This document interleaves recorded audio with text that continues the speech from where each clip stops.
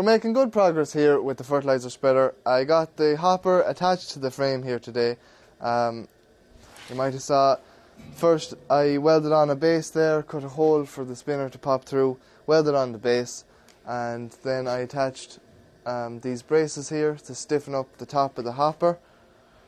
And then with the engine crane I was able to drop it down and do a bit of tacking and messing around to centre up the hopper on the spinner and weld in some tabs to bolt it onto the frame. So it is removable. I could have welded it all as one piece, but it wouldn't have been very handy for servicing or maintaining the thing. So yeah, there's 3 bolts, and yeah, it is well centred on the spindle there. All I've left to do is make some trapdoors for letting out the fertiliser here at the bottom using this lever from the original spreader, and as well as that I just have to remake this in some sort of way. This just goes on the spindle at the bottom and it shakes up, breaks up any of the clumps of fertiliser that are stuck at the bottom of the hopper and blocking up the outlet.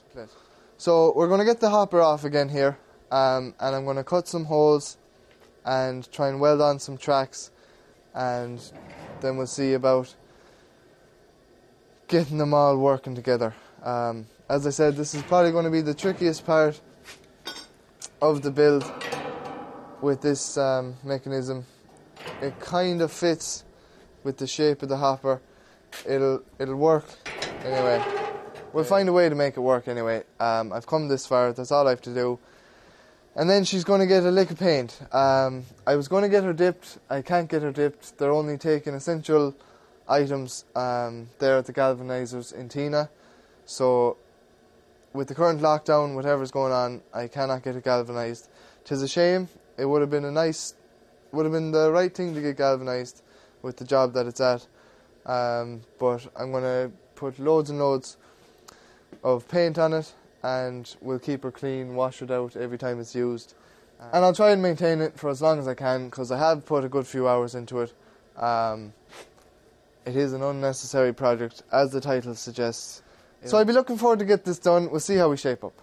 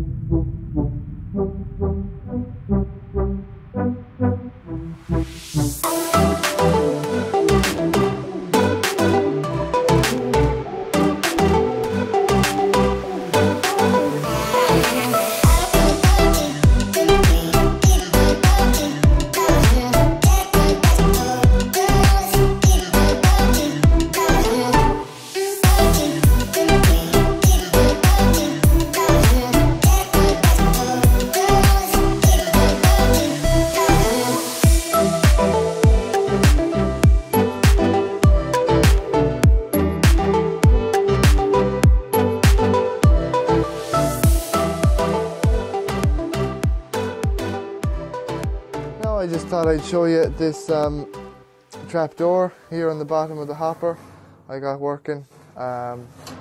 Made 2 tracks. I made a track out of these 2 bits of small angle iron, had a 3mm spacer when I was tacking them and welding them, and the plate there is 2mm, so there's just, there's about 1mm of play in there, so nothing's getting stuck, and yeah, that should do the job. I just put the one in, it had two little hatches on it on the original thing, but the original ones were all set out for seed and grass seed and doing fertiliser and all sorts of different stuff. They had a chart I think on the original hopper for setting out all the different things, and that's what